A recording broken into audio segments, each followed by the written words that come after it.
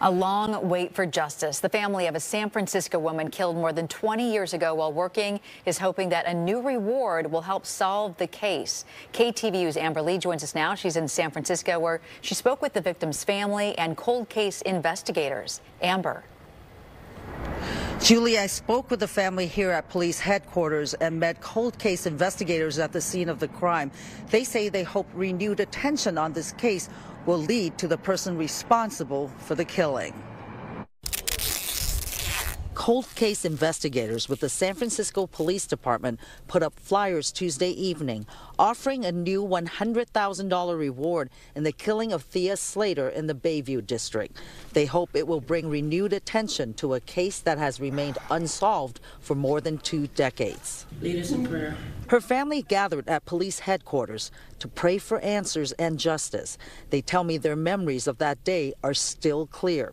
Daughter Taisha Slater was an 18-year-old college student at the time. Not having that motherly guidance, having my first child and doing it alone. Yeah. The 39-year-old single mother of 3 was killed the afternoon of October 19th, 2002, while working in this townhouse on Navy Road. It was disbelief. I didn't want to believe it, and for a long time I did not believe that this had happened to my niece. Very, very difficult. Police say she was installing carpets on the 3rd floor when someone came into the home through an unlocked door. It all started on the top floor, and then it ended up down on the 1st floor. In the bathroom. Investigators say Slater fought for her life and was found dead on the 1st floor with multiple stab wounds. I believe that she was targeted that day and went right to where she was, and where the struggle ensued. And she was stabbed, and it ended up downstairs, and she ended up dying because of the stab wounds. I believe it was totally intentional. Slater's family says she was sober and recovering from drug addiction. Relatives and police say they don't know if her past played a role in her killing.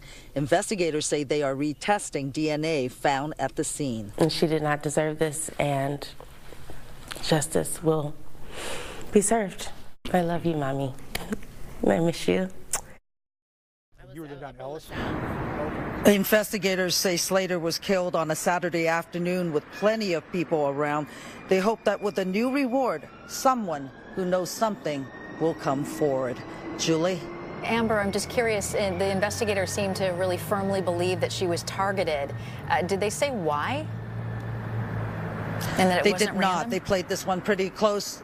They do not believe it's random. They believe it was targeted because she was working there. There was a window of about 90 minutes. They said that person knew there was a door. It was open. They came in.